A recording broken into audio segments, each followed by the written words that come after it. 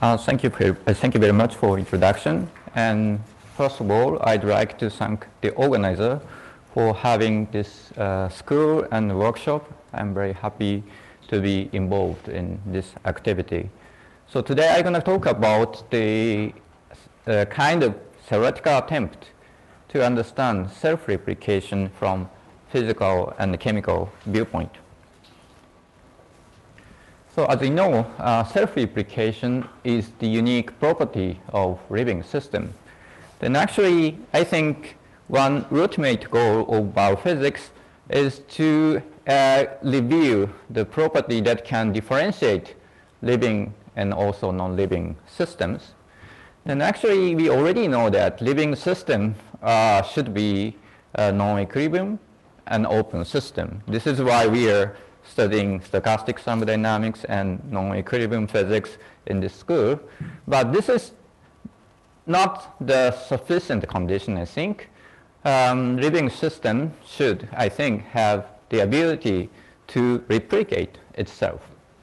More specifically, so living system should have a compartmentation that differentiate the system from the environment. So this is very important. And also this compartment, I will call it volume or cell, and should double the ingredient in it and also double itself in size to have the replication like this.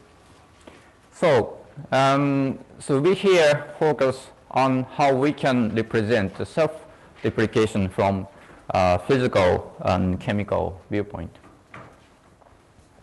And actually, in history, we have, we have long history to investigate necessary and sufficient conditions for self-replication or self-fabrication. The most famous one is here, done by von Neumann in 1940.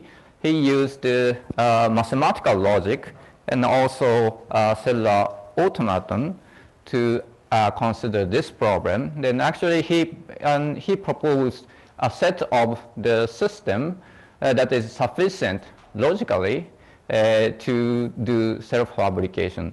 The important point is that so this system contains the so-called universal construct that can work like the ribosome. So this is a system. So this is a system can create other system based on the so-called descriptor that correspond to the DNA in the actual biological system. So, and this was amazing that he proposed this kind of things ahead of the discovery of their biological counterparts, so ribosome, DNA, or other things, about 10 years.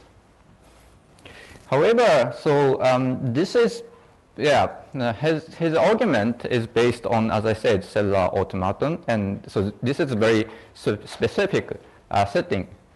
So from physical viewpoint, and also if we consider we want to understand the biological self-replication, so his argument has some factors, missing factors or implicit factors.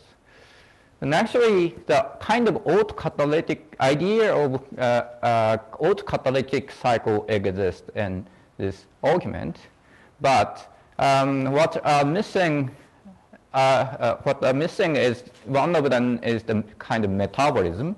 In other words, energetics. He did not consider any energetics because cellular automaton does not require any physical energy in its theory, so it's a kind of logical thing. And also membrane or the kind of the compartmentation were not so explicitly considered in his argument. So this is very important. We already know. So so the cell should have certain kind of compartmentation by this kind of membrane. So he did not consider that explicitly because we have in the cellular automaton we have the two-dimensional space of the memory. Then so we can automatically assign the system on it without considering the membrane explicitly. And also, therefore, the expansion of the space, the volume, also was not considered. Actually, we have other factors, missing factor from biological viewpoint, but so we focus on so these three in this work specifically. And also, we have other attempt to understand self-replication or kind of evolution from physical and chemical viewpoint. So this kind of attempt, as far as I know, can date back to the work by Alfred Lotoka. He proposed the physical biology and also investigated energetics of evolution. And after that, so we have the hypercycle by Eigen, also the autocatalytic set by Kaufman. And very recently, we have a renewed attention to this kind of topic due to the rediscovery of the so-called bacterial growth law in 2010 by Scott and Fuhr. So actually, this bacterial growth law was originally reviewed in 1950, but so they clarified it more by using more sophisticated way. And so motivated by that kind of experimental observation, so many physicists and theoreticians now makes a kind of self-replicating reaction system looks like this. However, most of this work focus on the autocatalytic cycle mainly. So, and the problem of compartmentation or space is mainly ignored. So as long as I know, we have almost no theory for the thermodynamics considering both the reaction and also the change of the size of the system. And if you know that, so please let me know. I'm very happy to know that kind of activity. So I don't know why, but one possible reason is that so a conventional theory of chemical reaction presume that the volume, reaction volume, is constant by assuming the existence of non-reactive solvent or something like that. So if the system, the volume of system is constant, even if we have autocatalytic reaction and molecule in it, then first, so this reaction proceeds. But eventually, so the volume will be occupied by this molecule, then so reverse reaction should be dominated, and therefore this reaction will stop at a certain point by the reverse reaction or degradation of the molecule or something like that. And we can avoid this kind of situation by, for example, pumping out the new molecule from this system. But so this is the thermodynamics of chemostat. It's not the thermodynamics of self-replication, in which the system should expand spontaneously in response to the change of the molecule in it. So therefore, we have to have a theory that can address the thermodynamic coordination of reaction of the volume and also the growth of the volume itself. So this is what we tried in this recent paper we published. So in this theory, in this paper, specifically we obtained the thermodynamic condition for steady growth realized. And also we clarified that so thermodynamic steady growth state is thermodynamically constrained a lot. So we have, so any kind of steady growth state is not possible. So we have the actual constraint from thermodynamics. And also we derived representation of thermodynamic cost, meaning that entropy production rate, heat dissipation, and the chemical work associated with this steady growth state.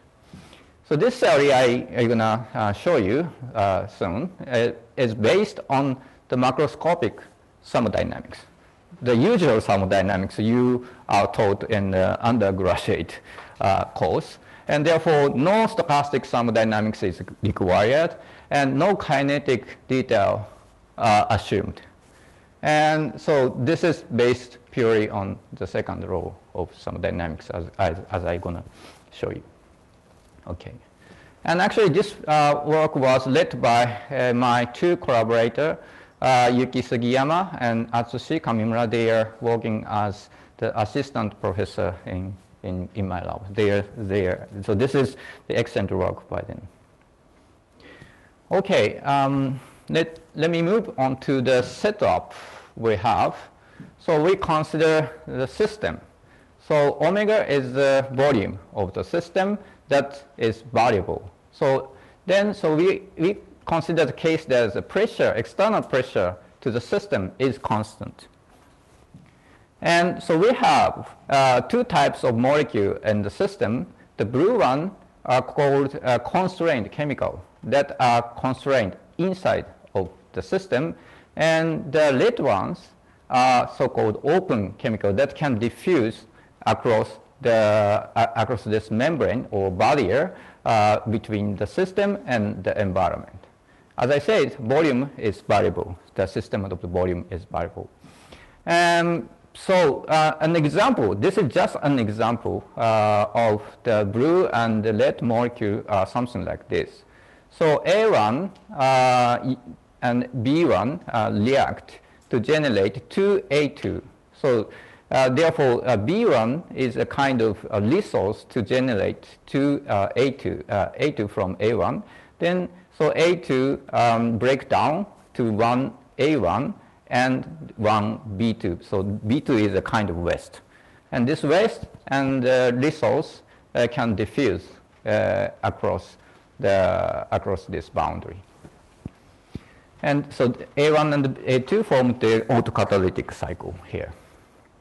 So we consider that the intensive variable of the bath is the temperature. So temperature kept constant, the pressure is kept constant, and also the chemical potential of these open chemical in the environment are kept constant. So actually, physically more correct picture of our model is something like that, like this. So here we have a rigid wall here, and this is a system we have. And here we have semi-permeable and movable barrier. So the red one can diffuse across this barrier, but blue one cannot. So this is a more physically feasible picture that we are working on.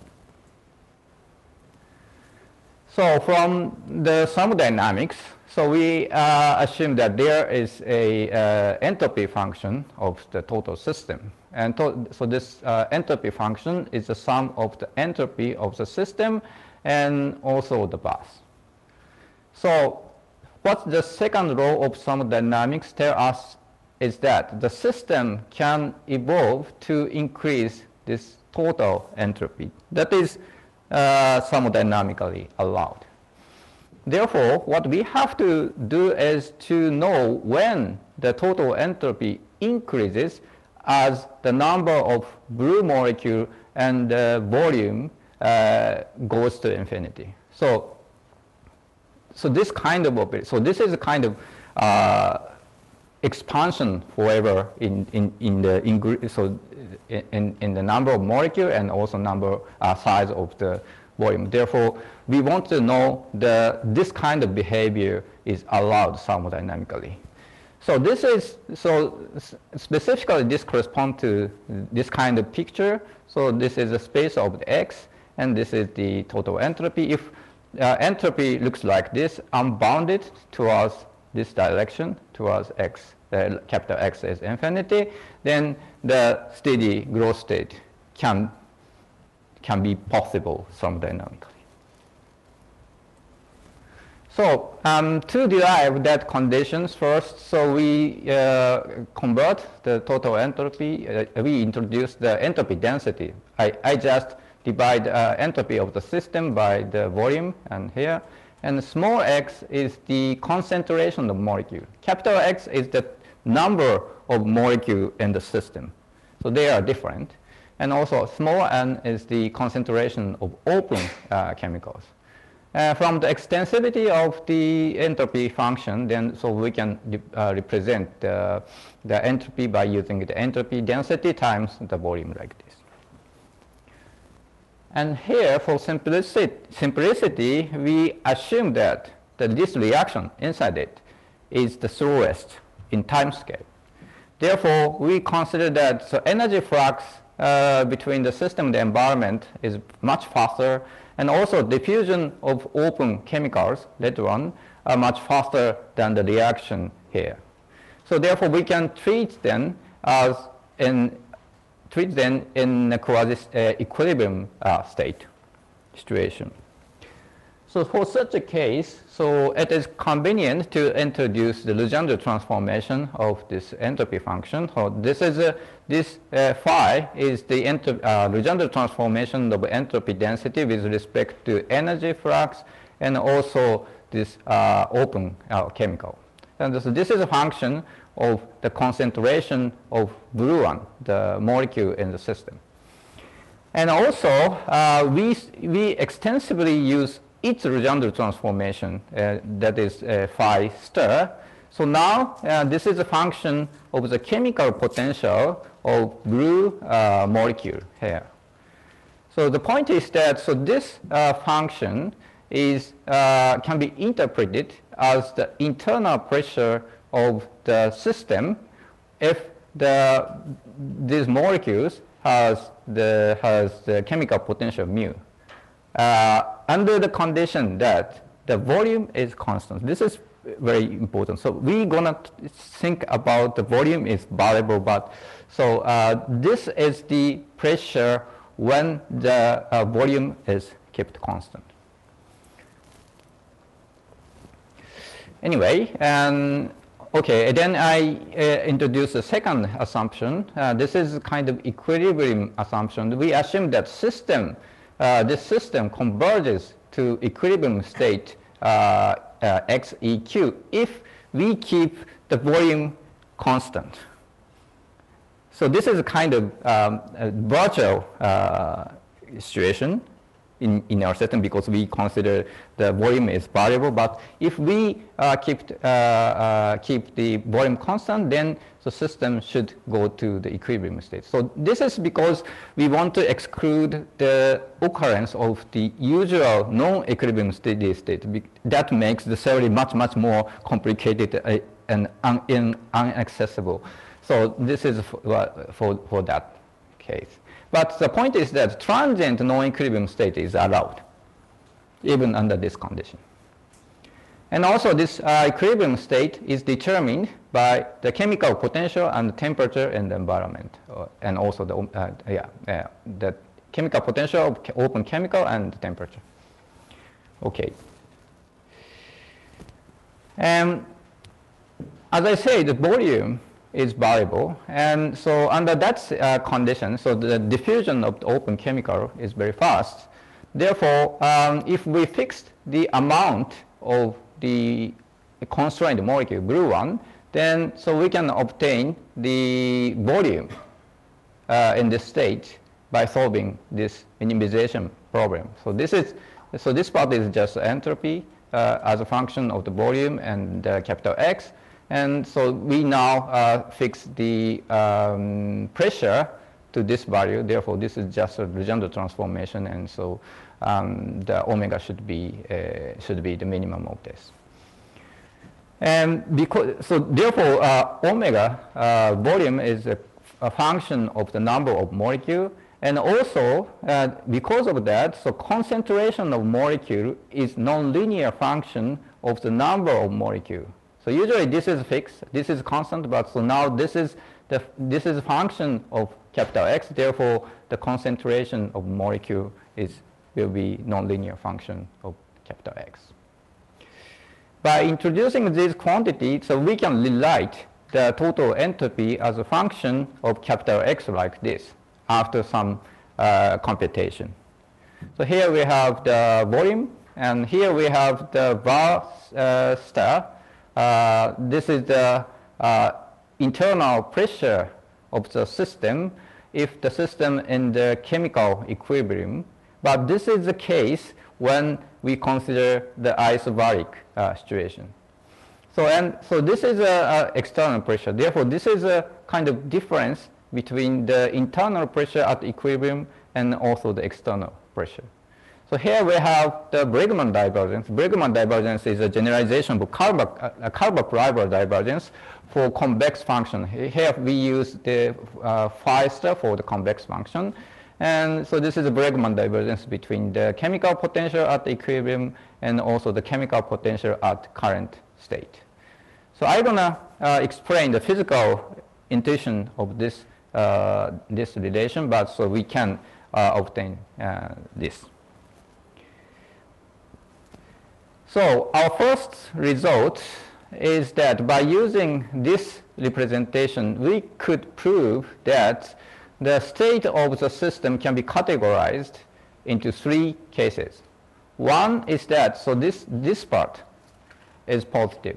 In this case, the system eventually grows forever, so meaning that the time derivative of volume is positive. If this term, these two terms, is the same, so this is equal, then the system eventually equilibrates. So eventually the time derivative of volume becomes 0. And finally, if this is negative, then the system eventually shrinks.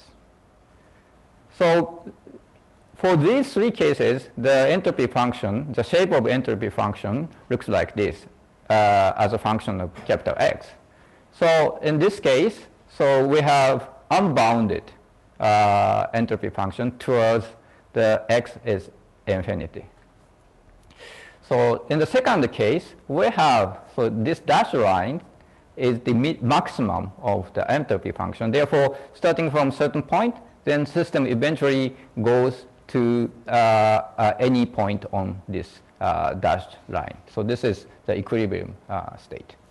Then finally, in the last case, so entropy function looks like this. Its maximum located at the origin of X. Therefore, the system evolved to shrink to the 0. So this is the very general consequence from this representation. So the next, what is the meaning of this quantity? So I'm going to give you a physical intuition behind it. So let's first consider isochoric case, such that volume is kept constant. In this case, the pressure, external pressure, is variable to keep the volume constant. So in this case, at certain state, so we have chemical potential. Corresponding to this chemical potential, we have internal pressure that is obtained by the buster. So this system chemically tends to relax to the equilibrium state, mu EQ. At this point also we can evaluate the pressure. Usually these two pressures are different, but if the volume is kept constant, this internal pressure automatically balances with the external pressure from the wall. Therefore, there is no problem to relax to this state. However, we consider the isobaric case where the volume is variable and the external pressure is constant. Therefore, if we are at a certain point, then we can evaluate the internal pressure. And this internal pressure should be the same, should be balanced to the external pressure that was specified by the bath. If this equilibrium, chemical equilibrium state does not have the internal pressure, so this internal pressure is usually different from the external pressure from the bath. In that case, this, so the system cannot relax to this state. Eventually, the system goes to infinity or goes to shrink to 0. So this is a mechanism when we consider the variable volume. So so this is the second result we have. So let's consider the expanding case. So the system expand forever. So we can expect that in that case, so the concentration of the molecule will converge to a certain point. So actually, the number of molecule converges to infinity. The volume also expand to infinity. But there we can expect that their ratio converges to certain finite concentration. So we call it steady growth state concentration. And so this concentration should satisfy this inequality. So this term came from this part. So we just plugged XSG here. Then so we have this one. So this should be positive in the case of steady growth state. So this inequality can be decomposed into the two conditions. One is from the constant pressure. So external pressure should be always balanced with the internal pressure. So therefore, this defined accessible state. This is this one. So this is an example. So accessible state under this external pressure. And also this Z determines the region where the entropy production is positive. This is from the second law of thermodynamics. And so this Z region is shown in red. Therefore, steady growth state, the chemical potential at this point should be constrained only on this line. So on this I and also within this red region. So this is very strict constraint that can be accessible in the steady growth state. So this is our second result. If the system is in the equilibrium case, then so this intersection, so intersection of this and this is unique, only one point where so we have the equilibrium state. So in the shrinking case, they are not intersecting. So this is the second result. And then so from the representation of the total entropy, we can obtain the thermodynamic cost for this steady growth state. So this is a representation of the steady entropy production rate. So that should look like this. And by using this, we can evaluate growth efficiency like this. So this is the entropy production rate is divided by the rate of volume expansion. So the right-hand side is always positive here. And the point is that, so if this right-hand side is close to 0, the efficiency is maximum because we can expand the volume very much for unit entropy production. So this term becomes 0, meaning that so the system is in equilibrium, therefore maximum growth efficiency is achieved at the near equilibrium. And finally, so we can obtain the heat dissipation representation. So this is a heat, and also we can obtain the chemical and the mechanical work. So this is total work, and this is chemical work part, and this is mechanical work part. And so this is very reasonable because here this is external pressure and this is expansion of the volume. Therefore, so this is a mechanical actually work that the system does to the environment. Okay, that's all of we derive in our work. So let me discuss a bit what's missing in our theory and what we have to do in the future.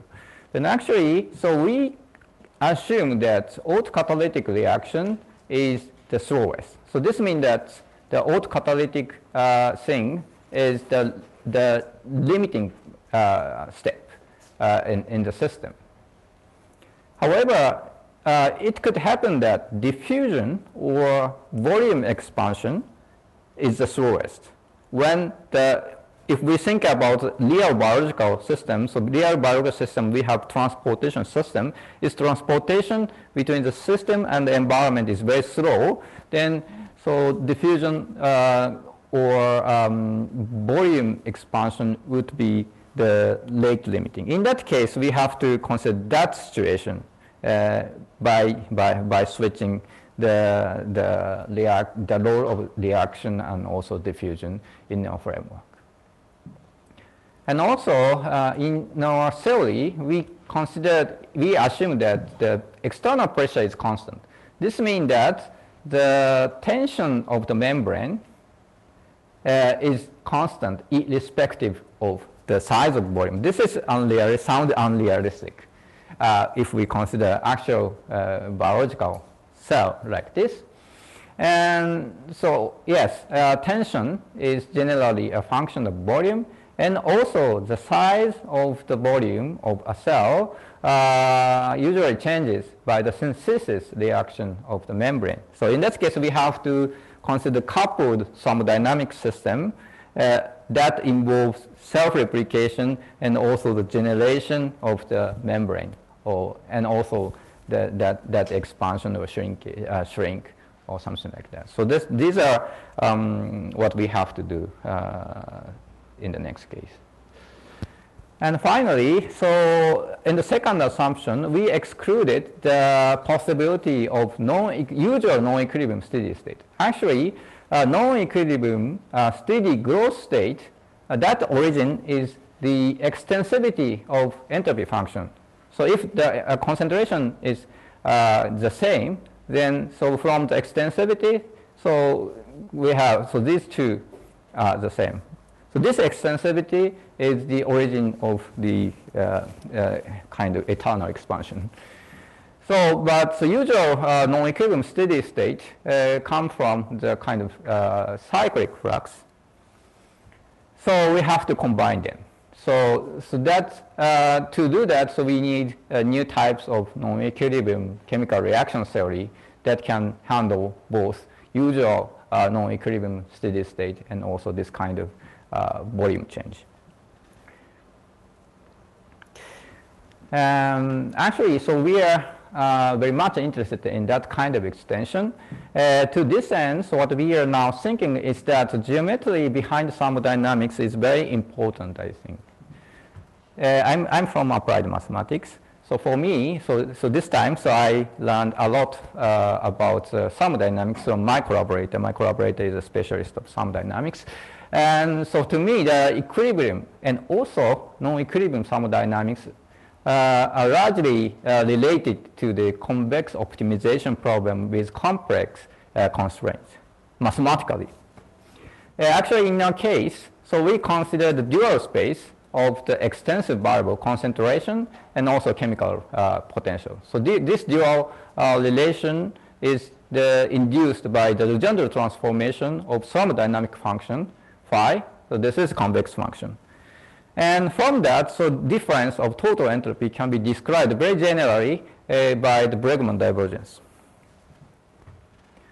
Actually, so we are in another work here, we are working on extending this kind of picture to non-equilibrium situation, so in which we consider another dual relation between thermodynamic force and thermodynamic flux.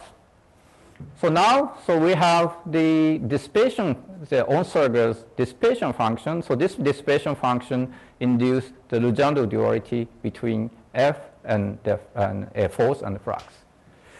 And in non-equilibrium system, so these two things, so this is equilibrium thermodynamics and this is non-equilibrium thermodynamics.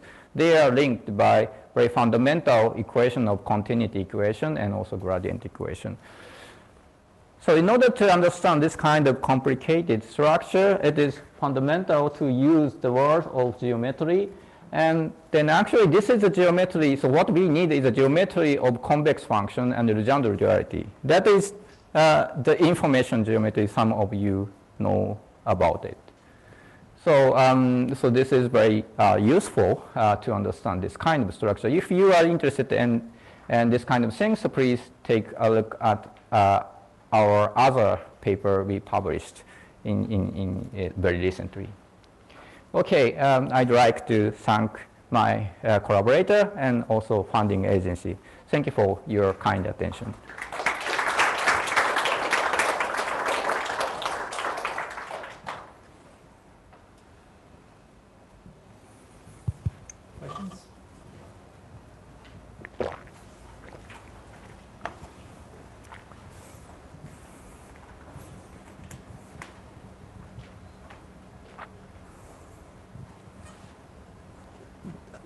The extensivity that you're assuming, right? Yes.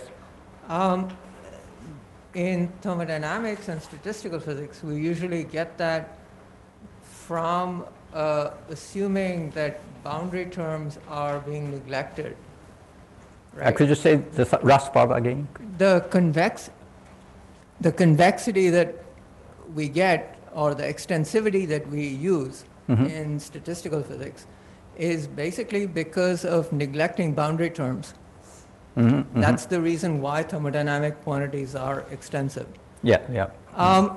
The crucial thing I always thought in self-replication, and this has always been a conceptual problem for me as to how to actually mathematically model replication, is that there's a discrete event when a cell closes off from its daughter, right?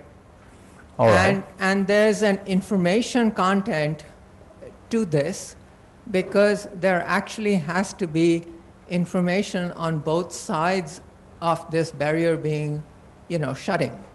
Yeah, yeah. Right?